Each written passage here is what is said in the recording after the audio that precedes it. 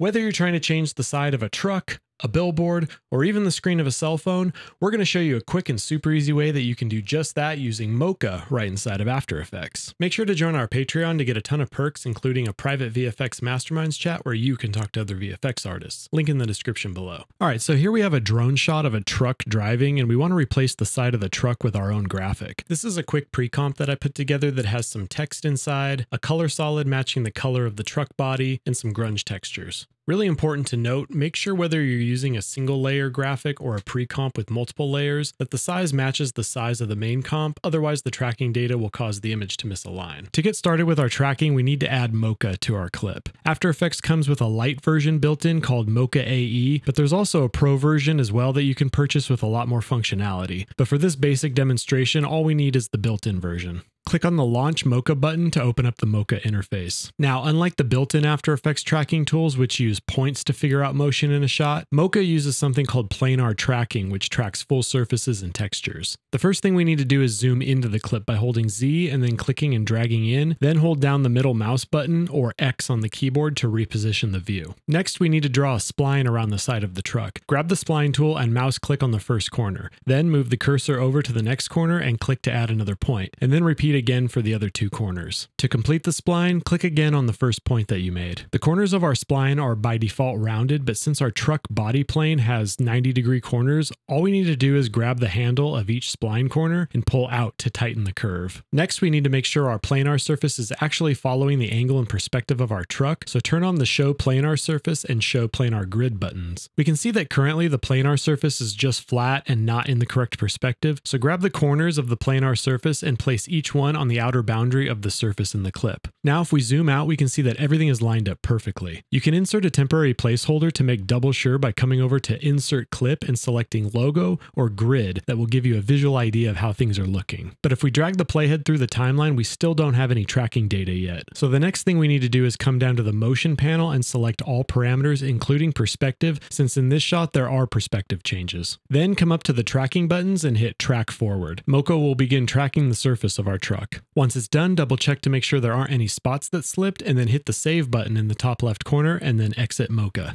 Now we need to tell After Effects what to do with our tracking data. If we go back to the Effect Control panel under Mocha, we have a few options. We can view the matte, which will give us a black and white alpha view, white indicating our matte, and black indicating transparency. We can choose Apply Matte, which will mask out our matte in our clip. Then we can add feathering or invert the matte. But for this, we need to instead apply the tracking data to the graphic that we're trying to stick onto the truck. So to do this, open up the Tracking Data tab and select Create Tracking Data and select the layer that we tracked in Mocha. Then under Export Options, select Corner Pin or Corner Pin Support Motion Blur if there's any movement in the shot. Then under Layer Export To, select the graphic layer and hit Apply Export. Now we can see that all of our tracking data has been applied to our graphic and it's sticking perfectly to the truck. But if you notice, the edge of the graphic is the full size of the side of the truck, and we need it to be tucked in a little bit more to fit inside the metal framing. To do this, duplicate the original clip and move it above the graphic layer. Then on the duplicated clip, go up to Mocha, and under Matte, click the Create AE Masks button. This will generate a mask that matches the spline that we made inside of Mocha. Add a bit of feathering to the mask, and then on the graphic layer under the Track Matte drop-down menu, select Alpha Matte, and now the graphic will crop to the size of the masked layer above. Then just add a tiny bit of blur to the graphic layer to match better with the footage and any other changes that you may want.